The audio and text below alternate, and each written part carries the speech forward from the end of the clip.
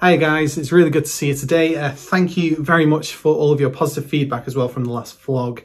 I'll try and keep this one as short as I can as well, maybe try and keep it under 5 minutes. Just because I value your time, you know, and you don't want to hear me waffling and everything. I know vlogs are mainly meant for waffling, but you know. So yeah, today's topic is a topic that comes up a lot. A lot of you have got like lots of free libraries, you know, you've gone to Spitfire, you've got all the lab stuff, you know, you've used it to death. You've gone to Orchestral tools because they're doing a very similar thing.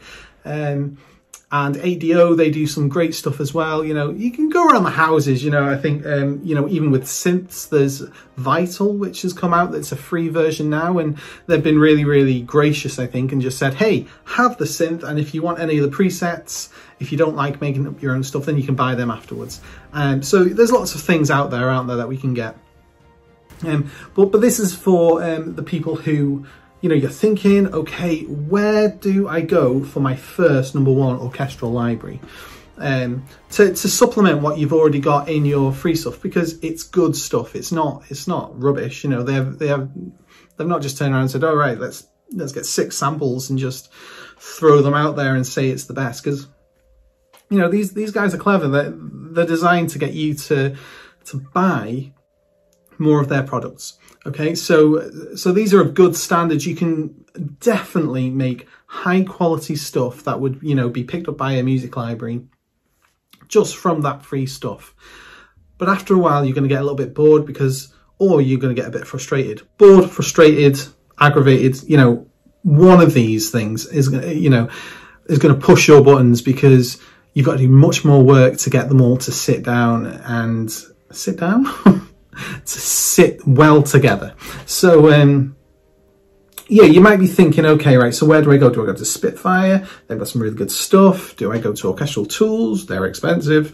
You know, and what I'm here today is to help you decide, okay, well, what's the best of everything? And I think there's 2 contenders. I don't think there's more than that. Some people might say there's more than that. But, you know, I think I've probably got about 25, 30 libraries at the moment. So I've got a lot of libraries. I'm probably at the stage now where I realise that it's just colour. You know, you get a new library, not because, you know, it does something different, but because it adds a different flavour. Yeah, so you're not at that point yet. You're thinking, okay, right, I just want to dip my toes in, find something that's going to tick all my boxes. The first one that comes up is Albion 1. Albion 1 is great. It's really epic and bombastic, you know, and whatnot.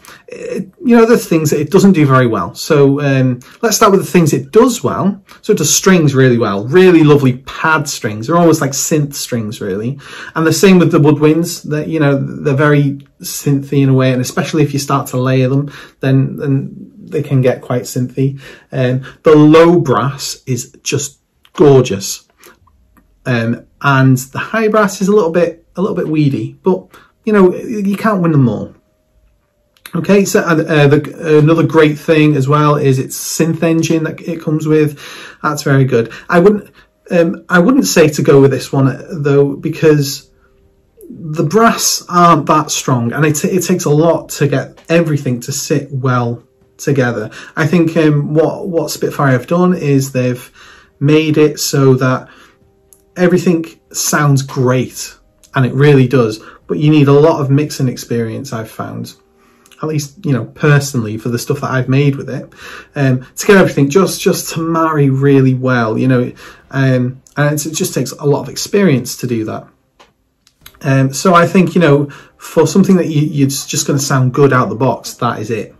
But maybe what you need is something that's not only going to sound pretty good out the box, but is going to work well together as well.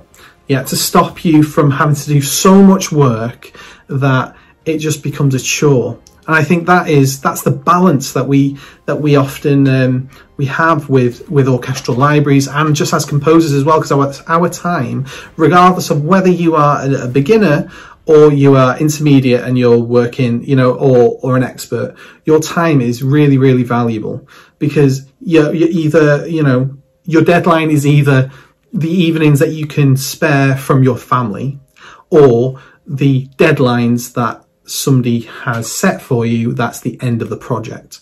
Yeah. And those two things are really, really important. Really, really important. So, those two libraries that I think that you should go for, yeah, pushing Albion to the side, are probably still the number one. I would say the one that I've had most experience with is Spitfire BBC SO Core. So, you know, you can get the free one. I think it's £49 if you want to get it straight away. I'm not going to dwell on this because there's so many things out there, but everything just sounds good. It does, you know, even the brass. I'm an advocate actually for saying that I'm not a huge fan of the sound of the brass stuff from Spitfire.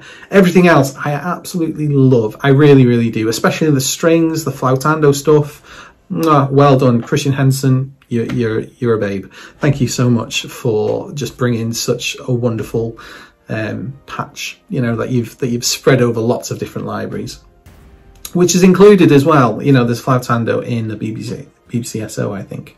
So yeah, you know, you've got tons of presets in the core. You know, there's a couple of things that you don't get. You don't get a lot of mic positions. I think there's like something stupid like 16, 30, something like that in the Pro.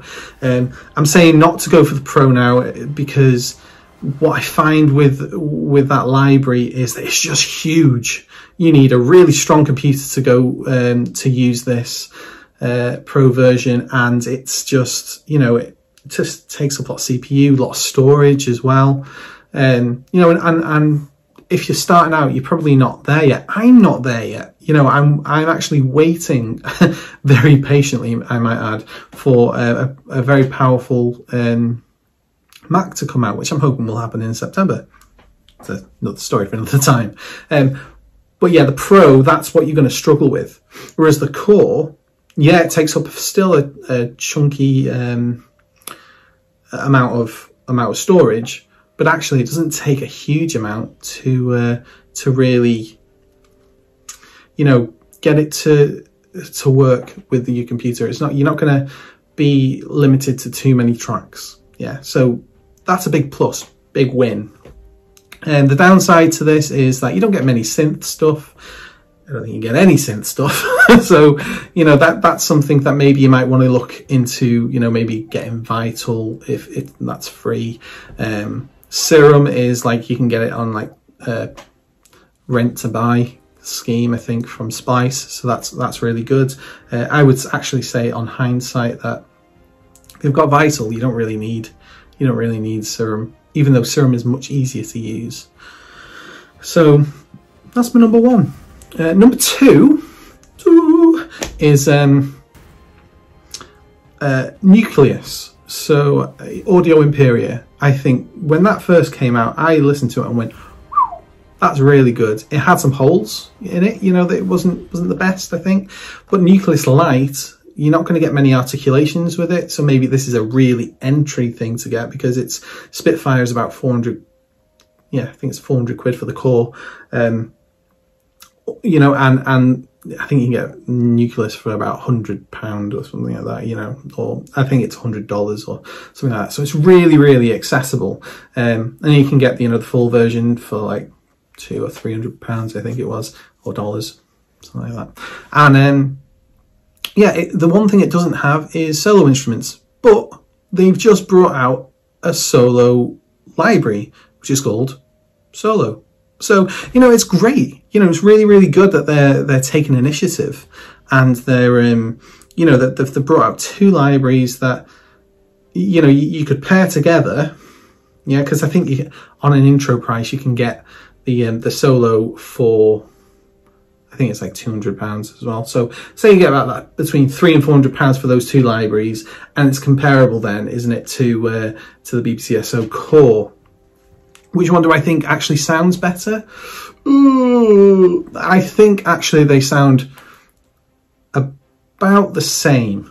Yeah, so they've both got different strengths. I think the Nucleus is really, really good for more modern sounding stuff, and the BBC SO is a little bit more classical in sound. I can see where, you know, a lot of people say that as well, and I can see where they're coming from. It's not quite a classical sound, but it is one of those things, I think, that you think you've got to go, okay, you know, there are elements of this that actually lend itself to a more neoclassical sound. So the typical sound that we've been used to within the past 50, 60 years of film music.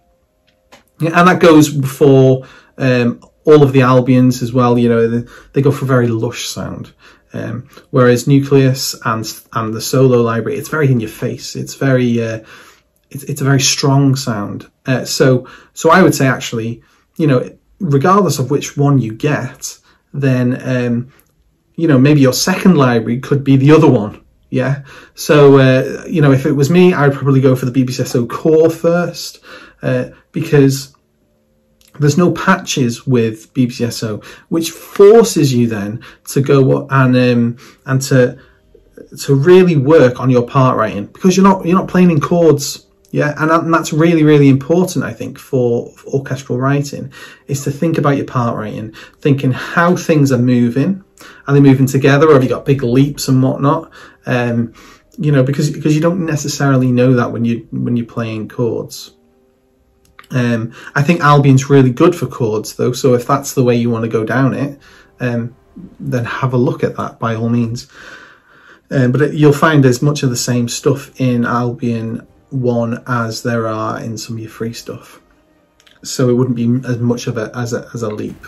And at the moment, I would say, if you're at this point where you're looking for this first library, you're going to be looking for something that doesn't only sound good, that doesn't only work well together, but also, for a third point, is that that it stretches you musically as well. Yeah, so that is exactly what BBC SO Core does better than Nucleus. So I would say that's a really good first library, actually, to go and buy. Nucleus just is another flavour, I think, that that I'll be looking into buying the solo one soon, because I haven't actually got the solo one. I know a few people who have very, very kindly done some personal walkthroughs with me, and it sounds incredible, and their work sounds good, and I've said it's near enough no work because it just sounds great, because they're working with like very long marcato, which is a swell. It's like whoa kind of thing, and then it swells out, but then they kind of loop it. I'll make a whole video on sampling at some point. But yeah, so those are my recommendations for the things that I would say, the libraries that I think that you should go and have a look at.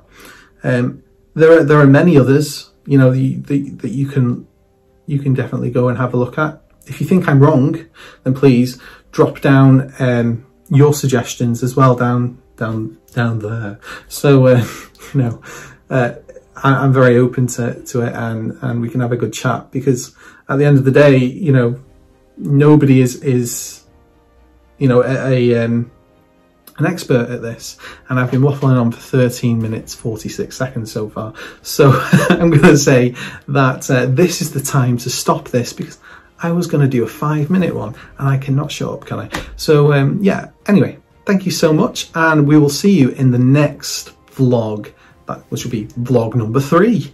Excellent. Okay, see you later, guys.